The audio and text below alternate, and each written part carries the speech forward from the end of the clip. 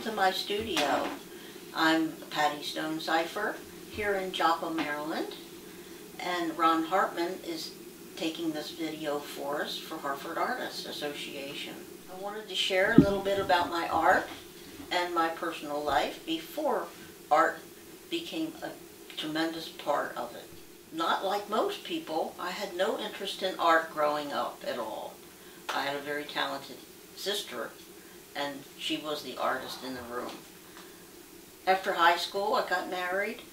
My husband and I raised 2 sons. He became a state trooper, and then we started a law enforcement equipment business. At 67, I retired from our business and had no idea what I was going to do with my spare time. Went to a breakfast, and a total stranger lady, who became a very good friend, recommended I go with her to the senior center and take watercolor classes. Well, I was game. So I took watercolor classes at the senior center, then went up to Harford Community College after a few years and took non-credit classes up there. At that time, I started with landscapes, not good.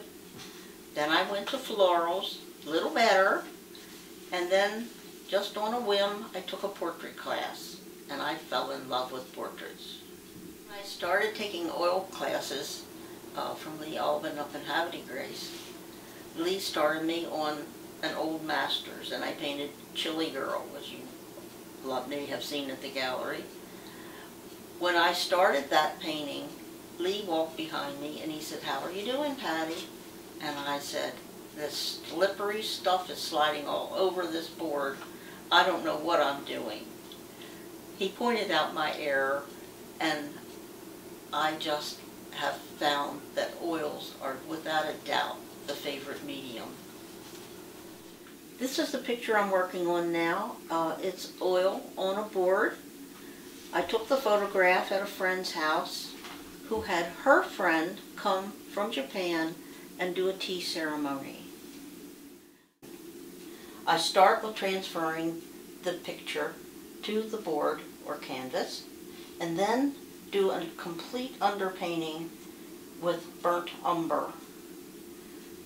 After the underpainting has gotten all the values correct, the darks and lights, I can go to color.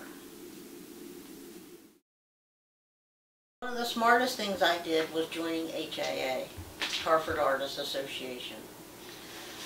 At first, I joined just to go and look at the other people's art, and then I got real brave, and even though I figured my work wasn't worthy of the wall, I hung my art, and the more I hung, the better I got, and the more I associated with the members of our Harford Artists, the better I got. And it has given me a place to display my art. I don't care if I sell or not. It's not a store. It gives you validation when you complete a painting and actually hang it in an art gallery. And Harford Artist has given me that opportunity.